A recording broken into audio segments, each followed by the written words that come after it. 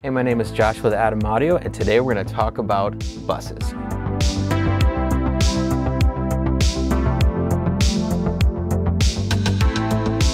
What's the importance of a bus? A lot of people ask that. So what a bus does, or an aux send, is it's pretty much assigning all these individual tracks. So for instance, we have all this, we're going to use drums for example today. It's assigning those to go directly to an aux send instead of going to the master. So what this can help do is it'll help you globally control all those sources that you put in that bus. So for drums, a very common practice with drums is compressing the entire drum mix with an SSL style compressor that we typically see. How do you do that? Let's show you how to do it. So first, let's create an aux track. So in Pro Tools, if you're using this, it's Command-Shift-N, and that'll pull up your track tab. So we're going to make a track, so we're going to make a new. We're going to make a stereo one because we want stereo for the fact that if we need to do any panning, you got cymbals, overheads, they're stereo sources, so you want to make sure you get the stereo field. So we'll start there, and let's name this Drum Drive Bus.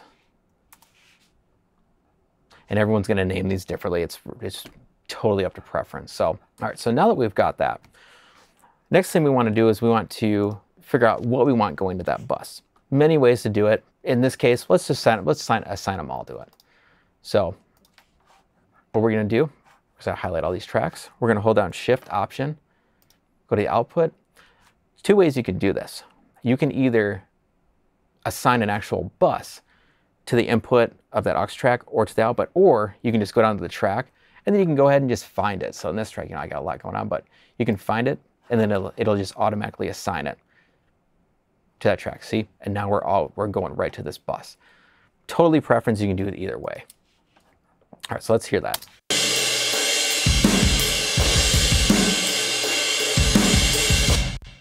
So another important step you want to do, just so you always hear these, so if you mute or solo anything, hold down Command and hit the solo button. So you want it to see grayed out. So this way it's always running when you solo something out or mute something, you're going to hear it happen. If you don't do that, you're just not going to hear it, especially if you have the aux muted and whatnot. So now we've got that going there. Now what you can do, essentially you can control the whole sound of everything, compression, everything. And so say on this bus, say if we want to put, compression on it, we can compress the whole mix globally.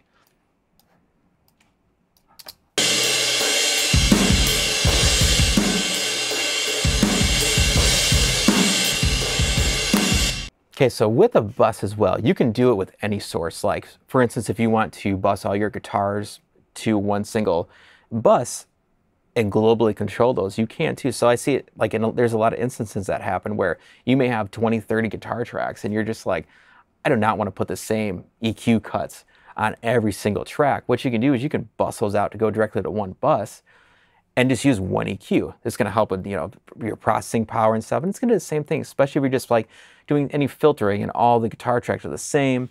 They recorded the same way and they require the same EQ curves. You can just do that and control it globally, so you can save on power as well with plugins. But you can also do it with vocals if you want to control.